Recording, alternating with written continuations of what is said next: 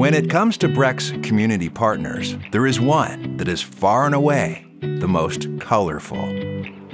The Walls Project is a multi-issue organization founded in Baton Rouge that disrupts the conditions of poverty. And we do that both through direct programming in the arts, in technology, in community cleanups, urban farming. The catalyst of the Walls was our mural arts program around strengthening the creative economy in Baton Rouge. It makes young people feel like they live in a city that cares about them, that's unique, has a voice. The Walls Project vision is to create what they call pathways to economic prosperity, and they achieve this through learning, creative expression, and healthy living. And Brec was there to support that community vision.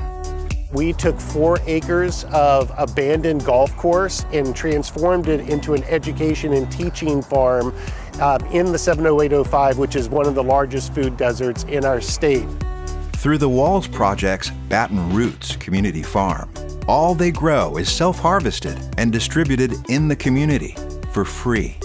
The impact of green space on people's health in our communities cannot be understated.